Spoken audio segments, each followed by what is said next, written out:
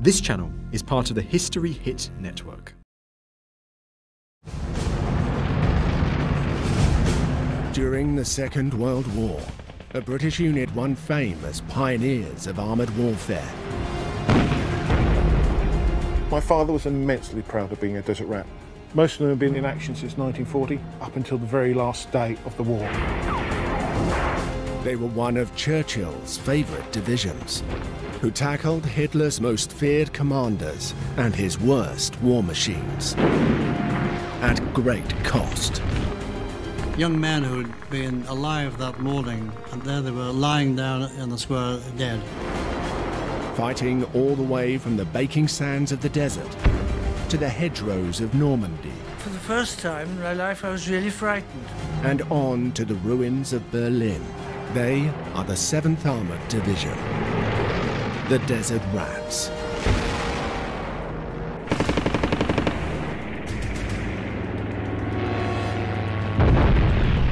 An extraordinary war demanded extraordinary soldiers. But we were good. We were very good. The best there was. Forged into elite bands of brothers. You were fighting for your buddy. You didn't want to let them down. By facing the trials of war together. They tacked us up through the vapor trails and butchered us up pretty good. These are the stories of the Second World War's most famous fighting formations and their journey through tragedy and triumph. The German commander said, "I've never seen any people as brave as yours." To earn their battle honours.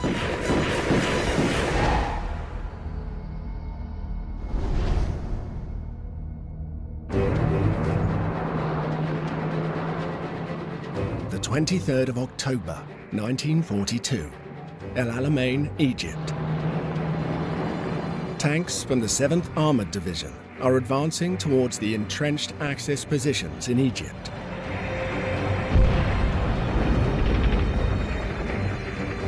Then, almost 1,000 Allied guns pour fire upon enemy positions. Victory will turn the tide of the war, and the tanks of the Desert Rats are on the front line.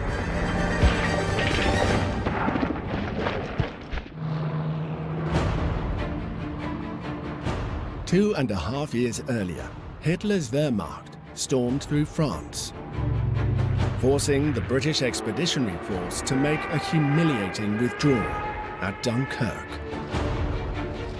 With neither Soviet Russia nor the United States yet at war, Britain stands alone against the Nazis, except for her vast empire.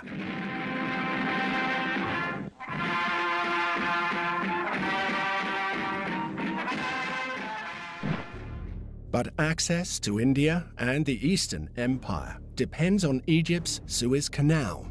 This is now threatened by Mussolini's fascist forces in neighbouring Libya, which makes this the turning point in Britain's struggle with Hitler and his allies. To cover the huge area, Britain had formed a new unit called the Mobile Force in 1938. They were there to protect Britain's vital strategic interests. There were two main elements that made up the Mobile Division. There were the cavalry units who had been mechanised in the 1930s, and then there were the Royal Tank Corps units who were the successors of the First World War tank units. At the heart of the Mobile Force was the Cairo Brigade, 3 regiments of light cavalry with an illustrious history. In 1854, the 8th and 11th Hussars were part of the ill-fated Charge of the Light Brigade in the Crimean War. And they were still charging enemy positions on horseback in the First World War. Since then, they had traded sabres and horses for armoured vehicles. The British Mobile Force was formed in Egypt from whatever could be scraped together in reality, which was a kind of a light armour group, a heavy cavalry, a more dragoon-type orientated, bigger tank, bigger gun operation, and an artillery component. It was good enough for dealing with desert raiders, but not for fighting a modern mechanized war, and soon earned the nickname the Immobile Force. Fortunately, Major General Percy Hobart quickly arrived to take command. A champion of tank warfare, Hobart started an intensive training program. History Hit is a streaming platform that is just for history fans, with fantastic documentaries covering fascinating figures and moments in history from all over the world. From the Battle of Trafalgar and the Revolutionary era, right through to the Second World War. If you are looking for your next military history fix, then this is the service for you. We're committed to bringing history fans award-winning documentaries and podcasts that you cannot find anywhere else. Sign up now for a free trial, and War Stories fans get 50% off their first 3 months. Just be sure to use the code WARSTORIES at checkout. From 1939, with war declared, Hobart continued to improve the mobile force. He wanted his men to be capable of winning battles in the harsh desert conditions. Living and fighting in the desert is a truly horrific experience. The heat, terrain, weather, it's designed to make it difficult for human beings to function in any way, let alone in combat. Nothing in the landscape to rest or distract the eye. Nothing to hear but roaring truck engines. Nothing to smell but carbon exhaust fumes and the reek of petrol. Then, of course, there are the flies. Lord Almighty, that such pests should ever have been created. The North African climate wasn't the only source of misery. There were their uniforms too. The desert during the day can be hot, 45 degrees, and it can drop down to below 0 at night. So you need 2 different types of clothing. You need very lightweight clothing for the day and greatcoats and thick clothing for the night. Rodney Williams-Scott is chairman of the Desert Rats Association and curates a museum in Norfolk, England, dedicated to them. We have a battle dress, as would have been worn in the desert, and the tunic is made of a rough wool, which is incredibly coarse, and it irritates like hell. It's awful, incredibly abrasive, and it will take the skin off your neck and off your wrist. The soldiers did iron the insides of them, so almost scald them to try and cut that down a little bit. It's quite a heavy garment. I'm sure there's many a swear word have been said over how to stick this on, especially when it's particularly hot. It would, of course, to a certain extent help with the sandstorms that came up, because it was quite hardy, but of a night time when the temperature dropped, I mean, way below freezing. During the day, I'm sure that they thought this is too hot, but during the night they'd have liked another half a dozen on top of them as well. As the mobile force deployed along the border of Italian-held Libya, the unit received its first setback when General Hobart was fired. The problem that Hobart had was he was a visionary, he was a fantastic trainer of men, but he wasn't much of a diplomat, and he wasn't very good at convincing his bosses that what he was doing was right. And in fact, the story goes that when he arrived in Egypt, his boss said to him, "I don't know why you're here, I think you should go home." Fighting people like that became very, very difficult. But the mobile division was fortunate in the replacement. Major General Michael O'More Cray, a tough, diligent general. In February 1940, the unit changed its name to the 7th Armoured Division and gained a new nickname too.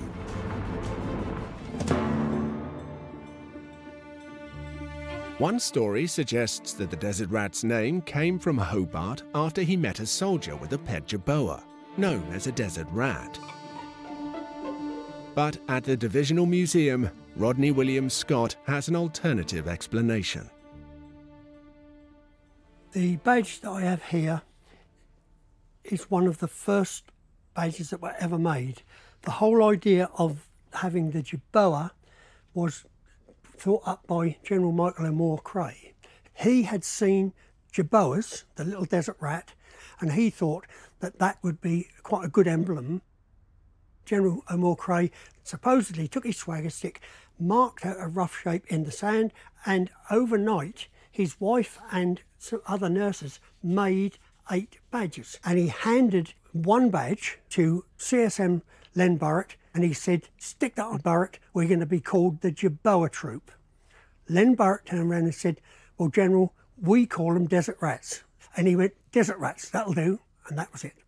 Later on, a lot of the badges were made in a factory. And again, they're different. And to this day, any man wearing a Desert Rat badge on his shoulder is very, very proud to do so, and quite rightly so.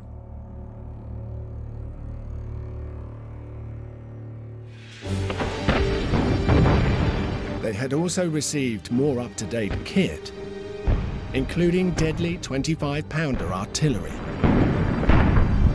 But until now, the Desert Rats hadn't seen any combat.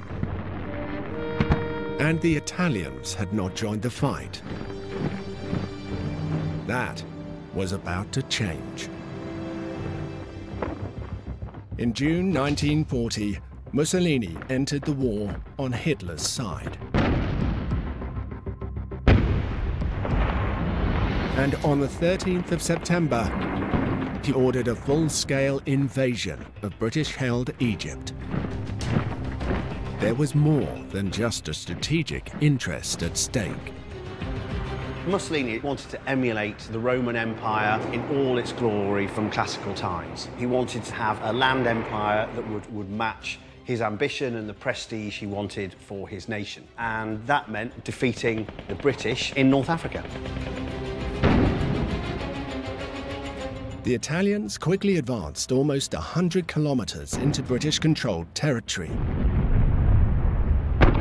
Before digging in, it was a fatal mistake, giving the British the initiative. Although massively outnumbered, Hobart and Cray had trained the Desert Rats well. And the remodeled 7th Armoured had a decisive advantage in its mechanization. The 7th Armoured became structured around brigades with larger artillery components, with larger engineer and signals components. It grew from the mobile force into an independent divisional unit. The Italian army consisted largely of infantry. What's more, they lacked effective anti-tank weapons.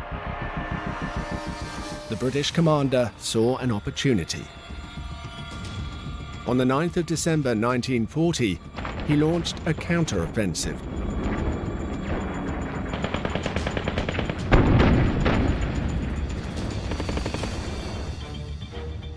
Raids on a line of fortified camps that lacked the protection of minefields. Perfect targets for an armoured assault. Spearheaded by the Desert Rats, fighting alongside the 4th Indian Division. Now, without the traditional preliminary artillery barrage, the tanks would have to break through the defences themselves. But it would preserve the element of surprise. As we came over a small ridge, we saw about 20 Italian tanks cutting across our front to the north. Over the air, I gave orders to my squadron. Enemy tanks ahead. Form battle line on me and stand by to engage. My 8 tanks raced forward to their battle positions. At the heart of the attack was the British infantry tank Mark II, nicknamed the Matilda because the troops thought they waddled like a popular cartoon duck. Holding a crew of 4, the Matilda was designed to support ground troops. Its heavy armor provided great protection, but its firepower was severely limited to an obsolete 2-pound gun. And it could only waddle along at a sedate 14 kilometers per hour.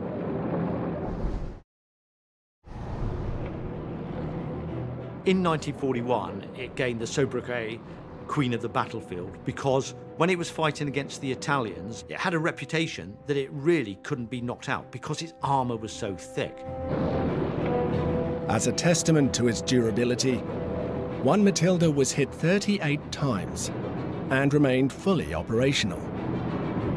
They may have been slow, but the Matildas quickly cut through the Italian defences. What began as a limited operation became a rout.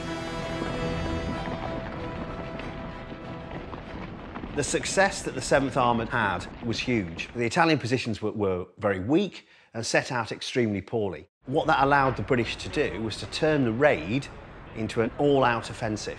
The Italian 10th Army, their entire front collapsed, and then the British Army forced them to surrender.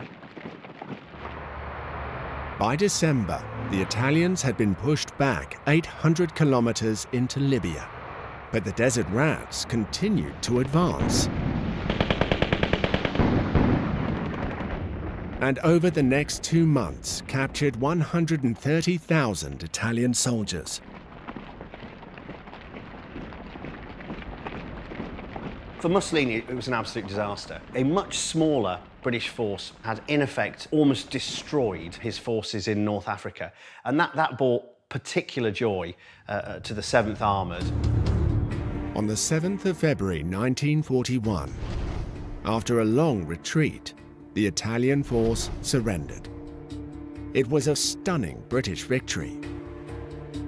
But rather than push the Italians entirely out of North Africa, British strategy changed.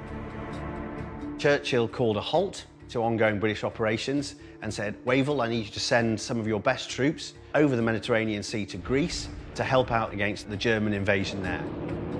It would be a critical mistake. Having seen the total Italian collapse, Hitler came to their aid, bringing one of his best commanders head-to-head with the Desert Rats. His name? Erwin Rommel, the Desert Fox. In February 1941, Rommel arrived in Libya with a newly formed unit of elite German troops, the Afrika Korps. Erwin Rommel served with distinction in the First World War. He'd written a book on infantry tactics and had then gone on to command a panzer division during the invasion of France. He'd completely changed the balance of power in North Africa. If there's one word that sums up Rommel, it is independence. He loved independence of command, and he often didn't care about logistic supply lines. He didn't care about leaving open flanks. He would charge in and do his very damnedest to create the most amount of mayhem and violence imposed upon the enemy. Rommel's force included 3 divisions. Their armoured backbone was the 21st Panzer Division, equipped with tanks far superior to the Italians, plus one of the most feared weapons of the war, the 88mm multi-purpose gun. Deadly, even against the heavily armoured British Matilda. In April 1941, Rommel launched an attack eastwards to retake land lost by the Italians. The British High Command was taken completely by surprise.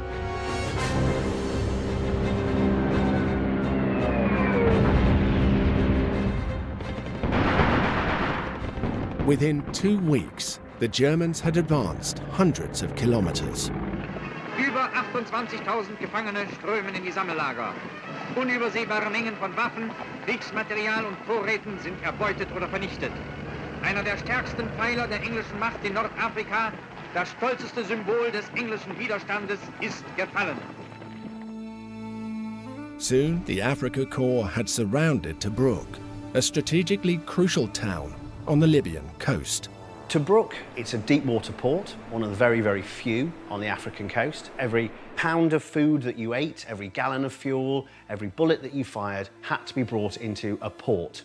And Tobruk was one of the biggest around. So for the Germans, it was vital to seize it, and for the British, it was vital to hold it. Tobruk becomes a key word, a very emotive and important word in the whole of the campaign. Churchill himself, you know, he is always interested in what is happening in Tobruk. When Rommel struck, most of the 7th Armoured Division were refitting their tanks. They rushed west, and for the next 8 months, they would be bloodied and bruised in a series of operations designed to dislodge Rommel's troops. None was successful, and losses mounted. There was a clang of steel on the turret front, and a blast of flame and smoke. shockwave left me breathless and dazed. I looked down into the turret. It was a shambles. The shot had penetrated the front of the turret, just in front of King, the loader. The explosion tore his head and shoulders from the rest of his body and started a fire among the machine gun boxes stood on the floor. Smoke and the acrid fumes of cordite filled the turret.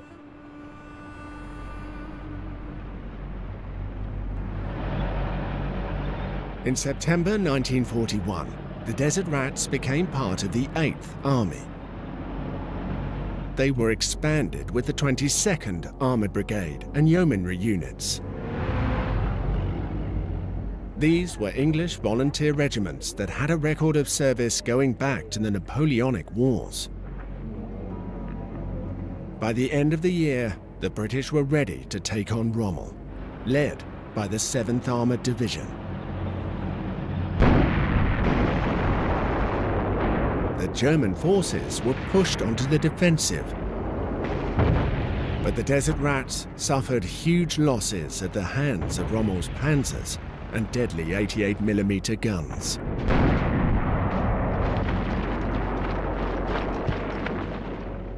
The German 88mm gun was originally intended as an anti-aircraft weapon. Early on in the war, when British tanks had proved almost impervious to every other weapon that the Germans had, they pressed them into the role of anti-tank guns and found that they were hugely effective. They could hit and destroy most Allied tanks up to about 2,000 yards. Throughout the war, all Allied tankers learned to respect this deadly tank killer. What we all feared the most was the 88mm, a very formidable anti-tank gun.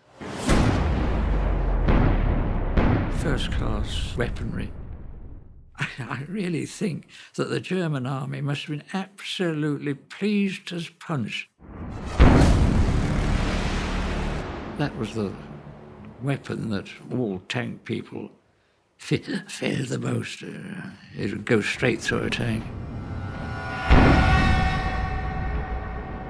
When that 88mm shot came so close to my ear, for the first time in my life, I was really frightened. Every time I saw an 88mm or heard one, I was thinking, oh, I shall have to be washed out of the tank. And it was a horrible thought to be washed out of a tank. Crucially, for a unit that relied so heavily on its equipment, 7th Armoured alone had lost over 500 tanks.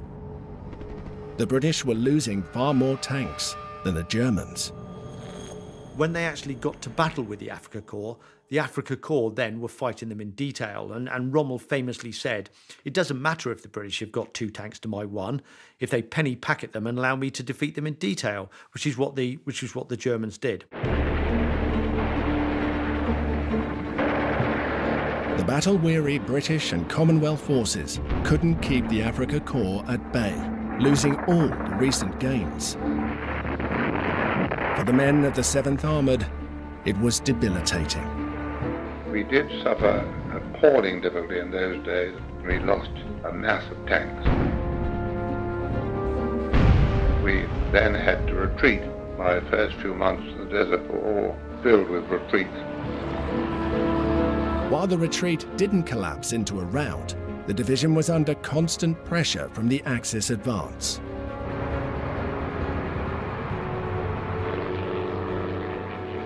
Running the gauntlet of German air attacks, their planes bombing and strafing almost at will. There was no escape and little defence against these attacks. Some infantrymen resorted to firing their rifles at the low-flying enemy fighters. Each attack left burning vehicles and casualties. On the 21st of June 1942, Tobruk fell, a serious blow to Allied morale. British forces retreated over 160 kilometres inside Egypt to Mersa Matruh. Churchill was furious. Defeat is one thing, disgrace is another. It was such a big moment, both symbolically and militarily, that Rommel was actually then became a field marshal and was promoted by Hitler well ahead of his time in the view of most of the other German generals. After the early victories over the Italians, the Desert Rats had barely tasted another success. But as depressing as things were for the British, for Rommel, disaster loomed. They were at the end of their supply lines, and his forces were pretty much exhausted. The moment Rommel lost the initiative and was forced onto the defensive, his Afrika Korps were in trouble. In July, the 8th Army stopped the Axis advance in its tracks at a place called El Alamein. A flood of new American tanks boosted the Allied forces, including the Grant, Stuart, and Sherman. They also gained a new commander, Lieutenant General Bernard Montgomery. Montgomery brought meticulous attention to detail, which had been lacking somewhat, and a total belief in victory. The British, by that stage, absolutely outnumbered their opponents. They had more men, they outnumbered them in guns, they outnumbered them in the air. In tanks, it was about 5 to 1. Montgomery arrived at just the right time when a new commander was needed to instill that confidence. And he did that. He said, El Alamein is where we fight or where we die. You don't get many British commanders saying things like that. It's a little bit too sort of emotionally charged for the British sang-froid way of looking at life. But he wasn't afraid to do that. In October 1942, the Desert Rats would be handed their chance for redemption. For over 3 months, the rival troops had faced off across the front line at El Alamein. But Montgomery was preparing to deliver a knockout punch, having first stressed its critical importance to his men. When I assumed command of the 8th Army, I said that the mandate was to destroy Rommel and his army, and that it would be done as soon as we were ready. We are ready now. The battle will be one of the decisive battles of history. It will be the turning point of the war. The eyes of the whole world will be on us.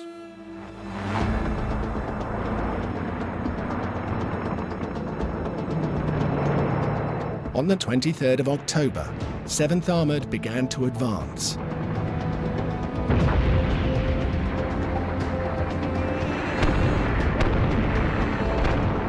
Under cover of the largest artillery barrage of the war so far, as the massed 25-pounders made their mark.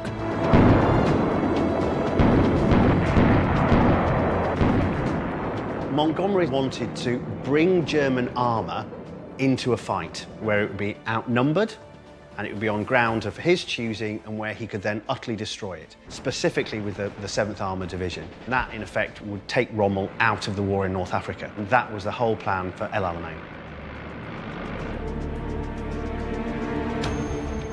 As we approached the minefields, the sappers in front were clearing a path. We followed, everybody moving with that same quiet determination, knowing what was about to happen. At 3:30, all hell broke loose. Hundreds of guns broke the silence. The noise of the battle was terrific.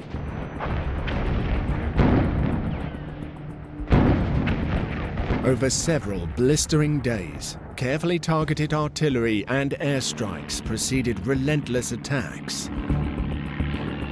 Until the multinational 8th Army finally broke the Axis line.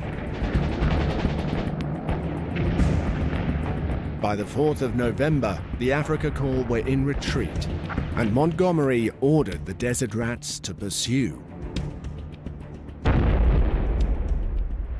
As we moved forward, we saw hundreds of German tanks that were left, burnt and burning. Bodies splattered against the tank walls, and millions of flies. A terrible destruction and a waste of life.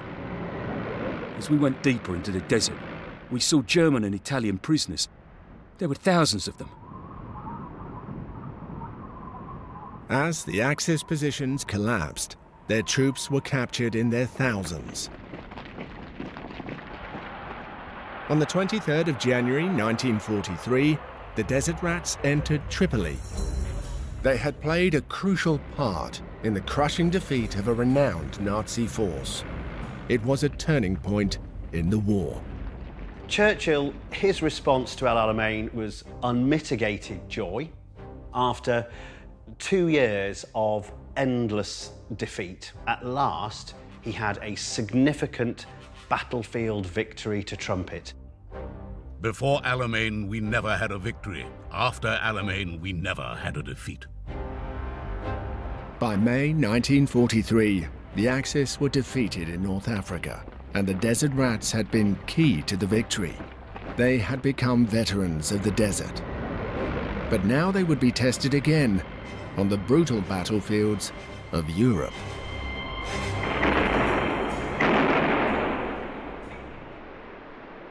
After pushing the Axis out of North Africa, the Allies turned their attention to Italy, the soft underbelly of Europe. The 7th Armoured spent weeks pushing north along the Italian coast, but then they were withdrawn to England to refit for a new mission, the creation of a new Western Front, the Normandy landings. For the Allies, it was incredibly important to open a second front in Europe. Stalin had been calling on them to do it since 1941. By the summer of '44, the Allies were ready. They were prepared with the largest sea force the world has ever known, a massive, massive superiority in air power and overwhelming land force.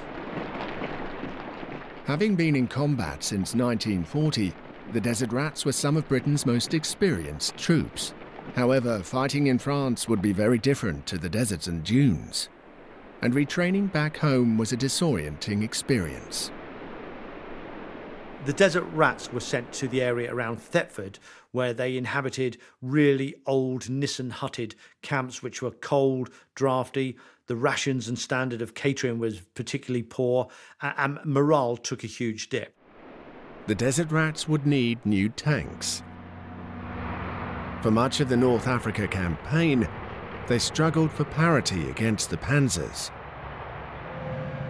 But as they retrained in the English countryside, they were finally equipped with a machine designed specifically to level the playing field, the Sherman Firefly.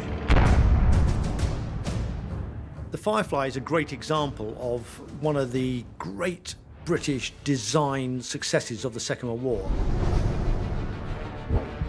The Firefly was an adaptation of the Sherman M4.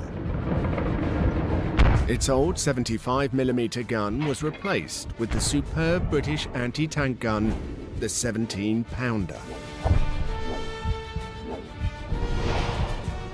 This upgrade in firepower meant that the Firefly could take on the latest German battle tanks, Panthers, and the dreaded Tiger.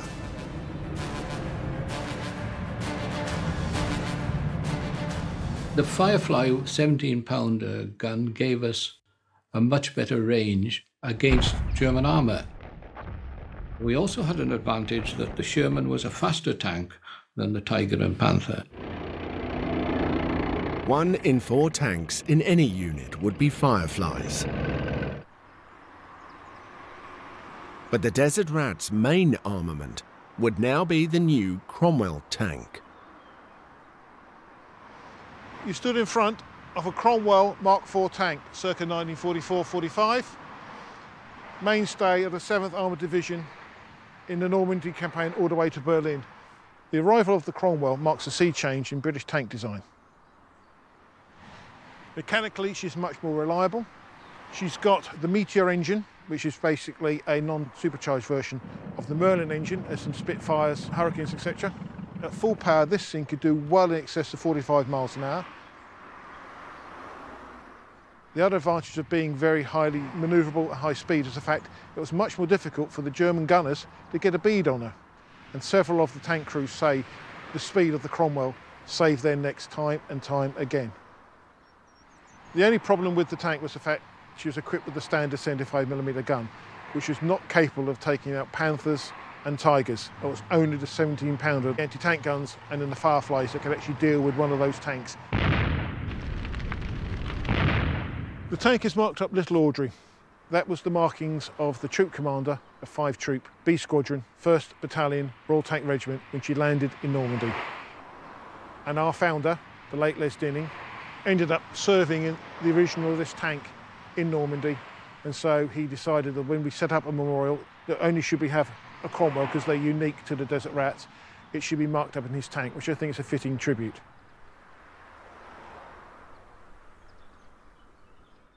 The D-Day landings in Normandy would pitch the Desert Rats up against an old foe, Erwin Rommel. Rommel was in overall command on the German side of the Normandy beaches. It was he who led the defence, it was he who prepared the Germans for the invasions. He even had a 21st Panzer Division there, which of course had come to be one of his armoured formations when he faced the Desert Rats in North Africa. Towards the end of D-Day, on the 6th of June, the first units of the Desert Rats started to land and push into the Normandy countryside. Despite months of training in England, the challenging terrain was an immediate shock. This was bocage country. No one knew about the deep lanes, the high hedges. I hadn't got a clue. We plunged through the hedge and then hurtled down about 15 feet into the road, and such an impact that the driver and co-driver were killed. They were small fields with very high hedgerows on 5-foot banks. Bocage country was brilliant for the defenders. Field after field, bordered with thick bocage, gave the German defenders well-prepared cover, overlooking wide open killing grounds.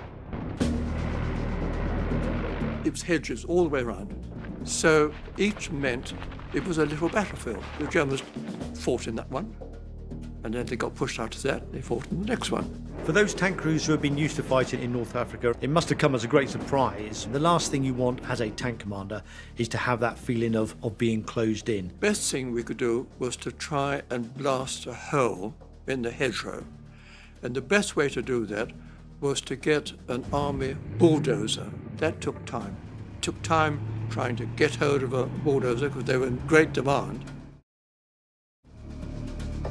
On the 12th of June, the Desert Rats were ordered to take the village of Villers-Bocage in an effort to outflank the elite Panzer Lehr Division.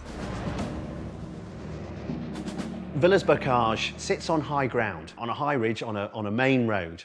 And this gave it a tactical and strategic positioning that its size didn't warrant.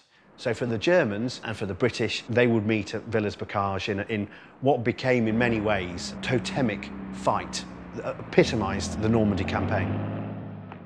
Units from the 7th Armoured found the village unoccupied. By the morning of the 13th of June, they were spread throughout the village and on the approaching roads in and out. Everything seemed calm. And we came in, beautiful day. People came out on the streets with flowers and cider and calvados. And we thought, this is great, no sign of any Germans. What the Desert Rats did not know was that lurking in the cover was an SS tank ace, commanding a troop of Tiger tanks. Michael Wittmann was Waffen-SS Panzer commander. He'd come to excel in the fighting in Eastern Russia, where he'd become one of the Panzer aces. When we got to Villers-Bocage, from nowhere it would seem, a troop of Tigers came from the east, and one of them proceeded to conduct absolute mayhem. I saw this tank coming, it moved the 88mm just like that, then wham, and the shot came, and I was standing up in the turret looking through the periscope. I ducked down, and I felt a tingling between my legs. I thought, well, lucky my legs were apart, because I knew that the shot must have gone between. All I could see was the mass of flame from the engine.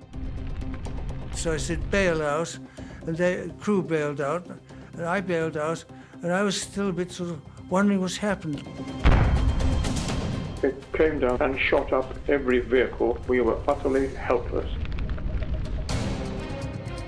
and A Squadron was completely annihilated.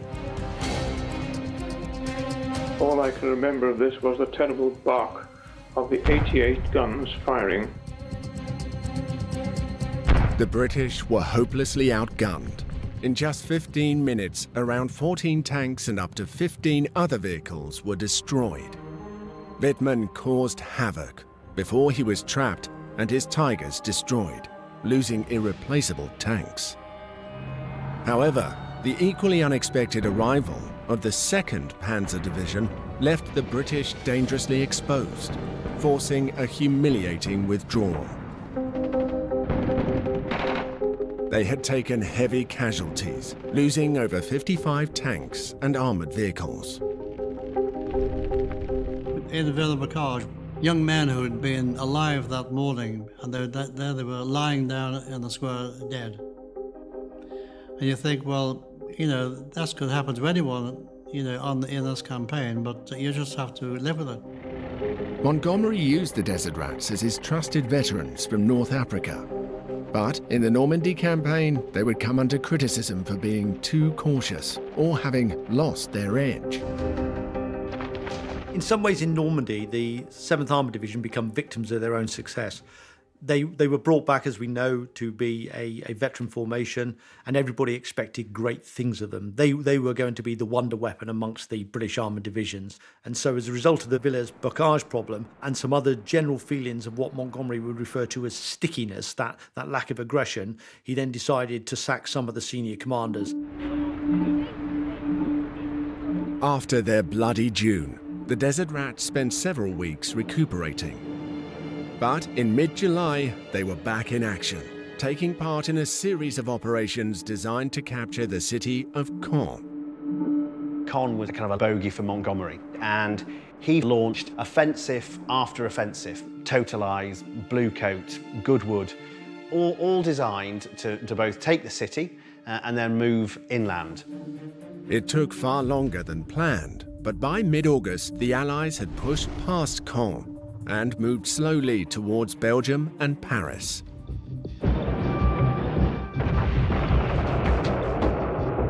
German positions began to collapse across France. And as the Allies looked to keep the Nazis on the back foot, their attention turned to the Low Countries. The race was on to end the war, and the Low Countries, Belgium and Holland, had some of the largest ports in Europe. So seize the Low Countries, seize their ports, and then get yourself into Germany as fast as you could. By September, the next target is the historic city of Ghent in Belgium. Commanders wanted an armoured thrust, fast, deadly, unstoppable. And the Desert Rats fitted the bill. Before dawn on the 4th of September, their tanks rolled across the border between France and Belgium. Along the way, the Desert Rats were greeted by happily liberated civilians. We moved out at first light. The Sherman did about 1 mile to the gallon, and we refueled out of jerry cans and lived on dry rations. We carried infantry on our tanks and had Canadians as well. On the Swan up to Ghent, we were going up to 100 miles a day or thereabouts, a bloody long way, and it was hard to keep awake.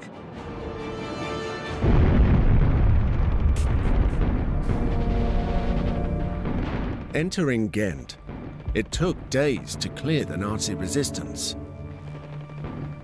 before the Desert Rats finally got a chance to rest and refuel.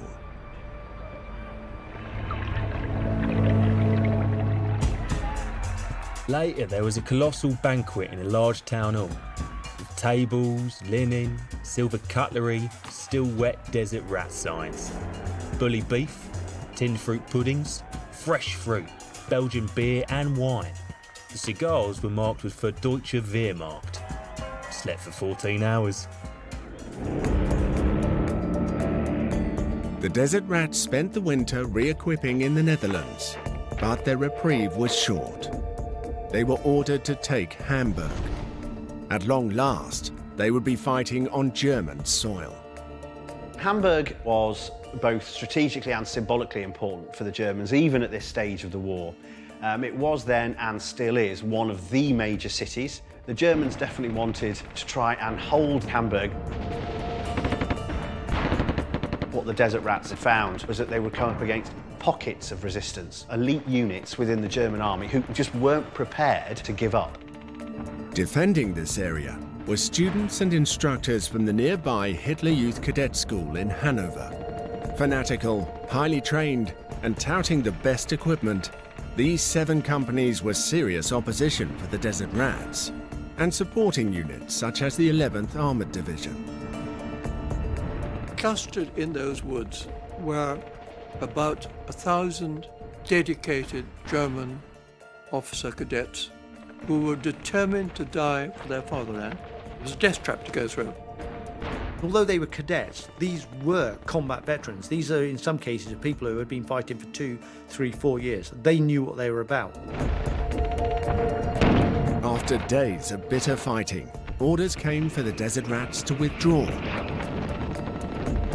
While 2 fresh infantry divisions engaged the SS cadets, the 7th Armoured now formed the spearhead into Germany. On the 16th of April, the unit liberated POW camp Stalag 11B, which contained Desert Rats who had been captured in Africa.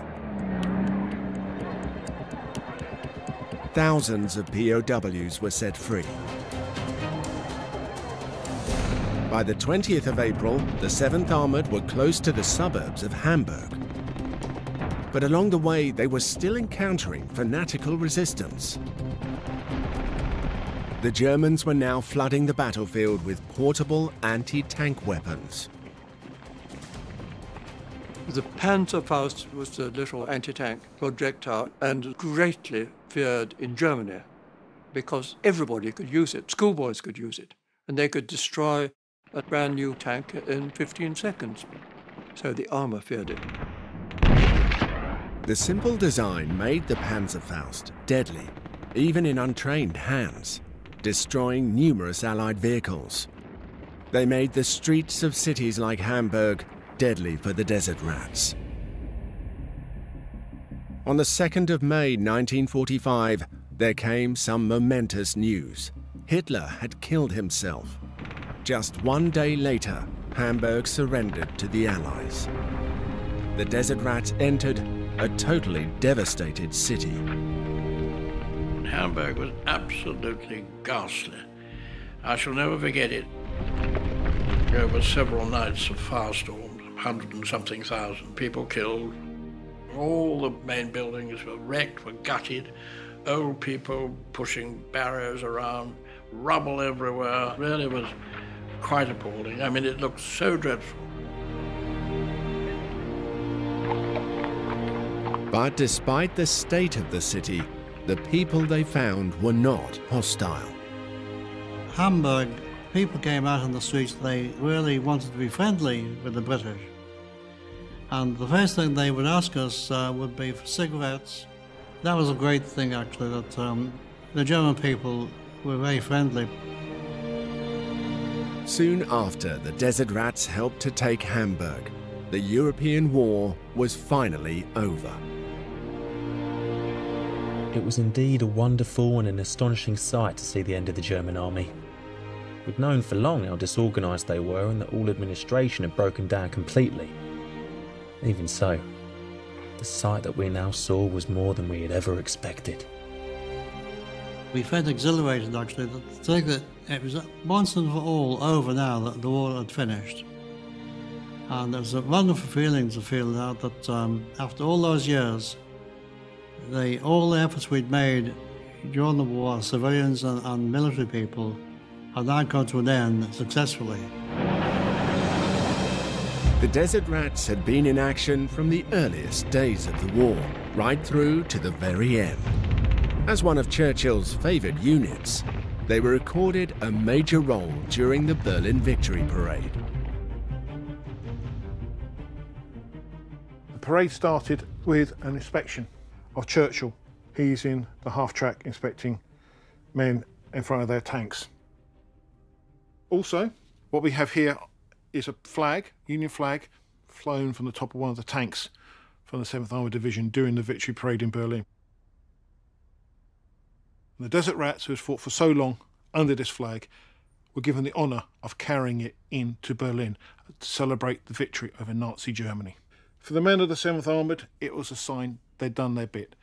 Flying their flags meant that they could celebrate and commemorate the victory they had fought so long for. The division must have come a good 3,000 plus miles. Churchill calls it the long road to victory. If you think about how far it is in the deserts of North Africa, all the way to northern Germany and on to Berlin. Most of them have been in action since 1940, and they've fought up until the very last day of the war. I think it was an immense honour for them. Following the war, the Desert Rats remained in Germany as part of the occupation army. Here they helped in the process of denazification and the rebuilding of the devastated country. My father was immensely proud of being a Desert Rat. This is my father's battery. This happens to be the 1936 Berlin Olympic Stadium. So it's like the local tourist spot to get your photo taken. These are the people he spent the best part of 4 years with. They were his family. Some of these guys in that photo have been in action since 1940. They've seen an awful lot of stuff. Here we have a post-war magazine for September 1945, telling them what's going on. It mentions in here, the editor says it's BAOR. Up until the end of the war, they were the BLA, British Liberation Army. After the war, they became the famous British Army on the Rhine, and that was an official change of title in this time. Divisional signposts listed everywhere they have been, all their battle honours from the division. And this was a nice memento of their journey from the deserts all the way to northern Germany to the heart of the Nazi Empire. At the end of the North African campaign, Churchill said it would be any man would be proud he could say he marched with the Desert Army. This was their badge of honour, the Desert Rats. My father was proud until the day he died. On his coffin, he had the Jerboa to see him off to the next world. The Desert Rats remained part of the British Army for decades, earning further battle honours across the world, until they were finally converted from an armoured unit to an infantry one. But although the vehicles may have gone, the famous badge and the nickname remain. For the Desert Rats, their legacy is assured.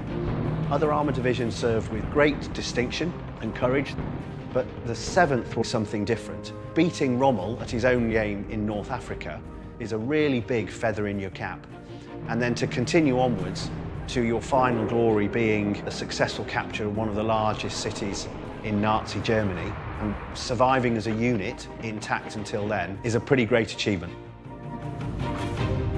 The modern British Army have got so much to thank the Desert Rats for. We have learned how to do tank warfare and how to be good at tank warfare because of units like the 7th Armoured Division, the Desert Rats. So I take my berry off to them.